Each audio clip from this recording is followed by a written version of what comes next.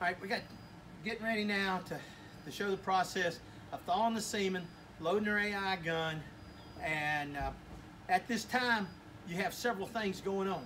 We're getting ready to thaw the semen. You got a doe on the stand with assistant holding the speculum in space because you've already seen she's ready to be AI'd.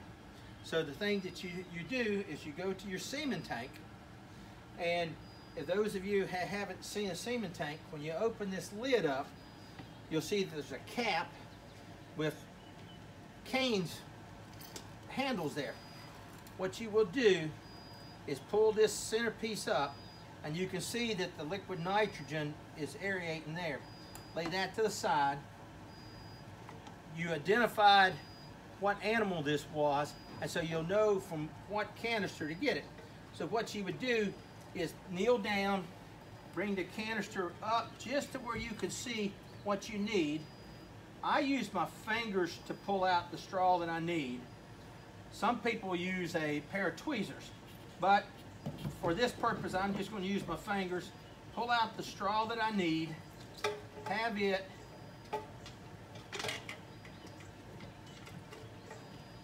and you don't have to get in a hurry. You kind of want to keep it from getting shocked. Then you take that semen, drop it in your thaw bath, and leave it at that temperature for at least 30 seconds. And once it comes out of, once after the 30 seconds and you've got your mind ready, you know where all your stuff's at, you're ready to put everything together. Truly, I like to do this in subtle light, and that's why in the evening time is better, because light does have some effect on the semen. So what we do, one thing that I didn't show you, and I'll show you here, is that we have a straw cutter that will cut the straw. So what we do then, we take that straw out. We've got our AI gun here. We put this into the AI gun. There'll be a plug at the end that you'll take the straw cutter and cut off. Then you'll take your sheath, put it over top of that, lock her down, you'll have to turn it down, and you're ready to go. I usually keep my hands covered over top of the gun until I'm ready to go to the doe.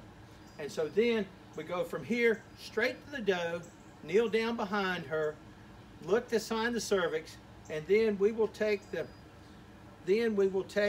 and place the tip of our